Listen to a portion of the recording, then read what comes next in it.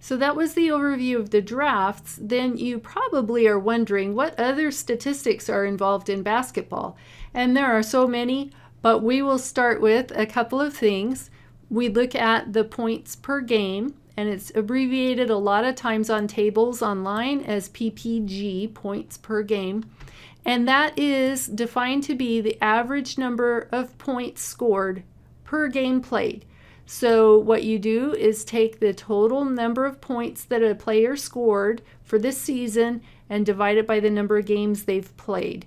And that gives you the points per game. So it's an average of how many points a person scored in each game. You might have one game where the person scored 2 points.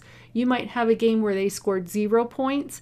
And then you might have some games where they scored 45 points with free throws. And what we're doing is not looking at the high and the low, but we're looking at the average over the whole set of games that the person played.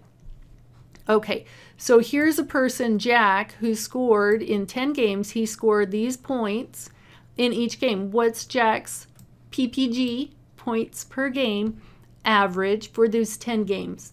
And what we want to do is add them all up. So we want to add up all the points and divide them by 10. So you can go ahead and give that a shot. For Jack, I added up all of his points and I got 147. And then I divided that by 10 because that was in 10 different games. And you can also count 1, 2, 3, 4, 5, 6, 7, 8, 9, 10. 10 games. And then I divided that, got 14.7 points per game, PPG.